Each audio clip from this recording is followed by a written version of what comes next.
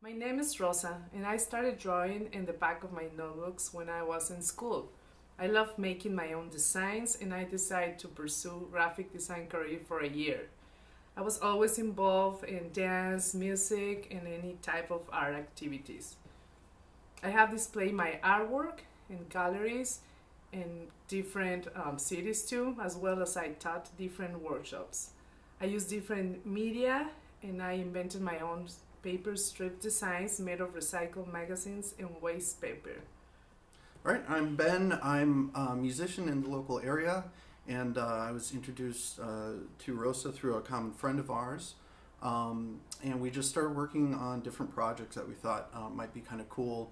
I bring a little bit of an engineering aspect to some of her designs.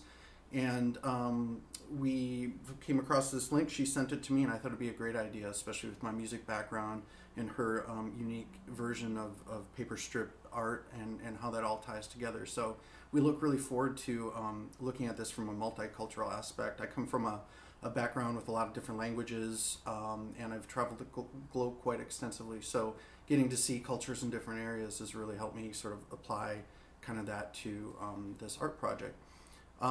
So yeah, that's us, and we look very forward to having this piano on display and hoping that we can bring joy to the community. For the inspiration for the design, we come from a very multicultural background, and so viewing the positive aspects of another's culture as we've traveled and learned about different people has been really important.